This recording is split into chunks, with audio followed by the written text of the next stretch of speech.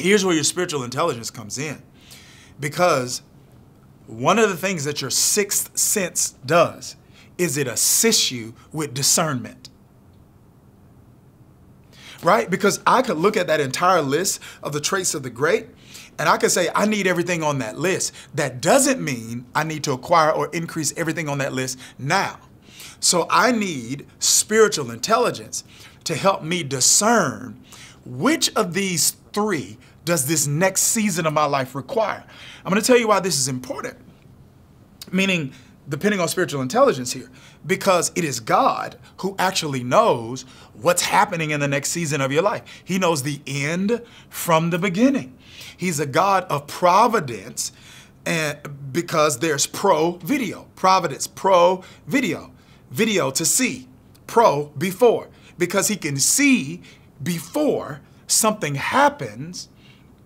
He's able to order our steps and orchestrate the affairs of our life so that we're ready for what he sees in the future that we don't see in our present. So the spiritual intelligence is our ability to be sensitive to the traits that God might be highlighting that we need to lean into in this next season of our life.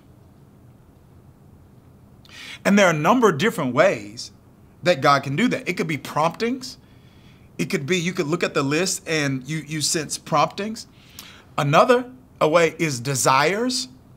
Like God gives you and I desires of our heart. So he gives our heart desires. That doesn't mean he gives our heart everything that it wants. He gives our heart what to want. And some of us look at those traits and we're like, I want to be more decisive. I want to be more focused. I want to be more resilient. Sometimes God is at work through your wants. So sometimes discernment is, which three do I want to become the most in this season? And God can be at work at that. So there are a number of different ways, and I don't want to go down that rabbit trail, but discerning what needs to be developed is so key. You know, I use the ACTS, which is acronym for Adoration, Confession, Thanksgiving, Supplication. I use that model for my prayer time. And one of the prayer targets in that model is for like education. So I pray over like vacation. Lord, show me when to rest.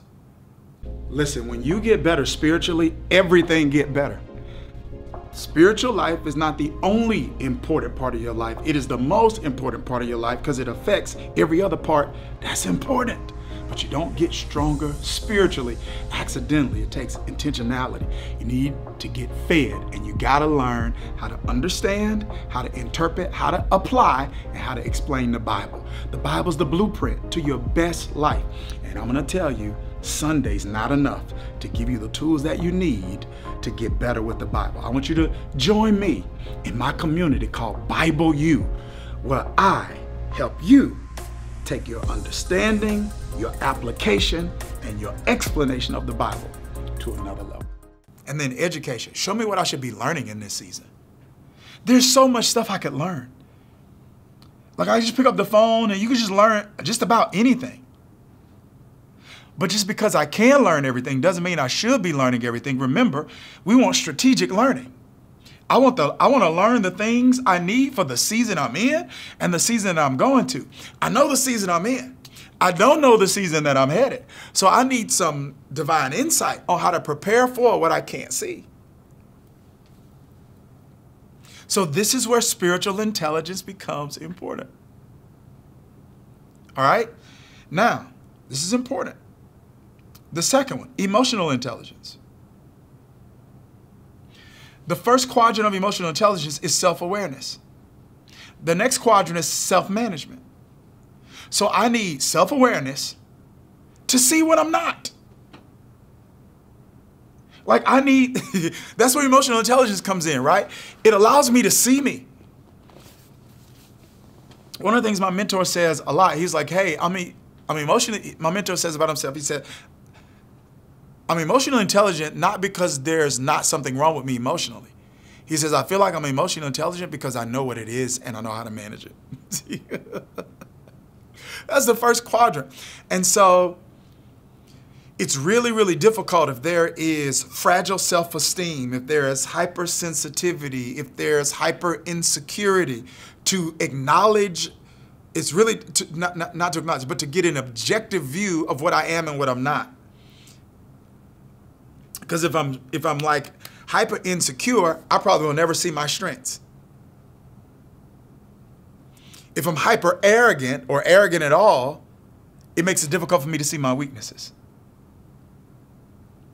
So let me say this, because definitely in a religious context where humility is a value, I think there are times where people assume that thinking low of yourself means thinking right of yourself, and it's just not true.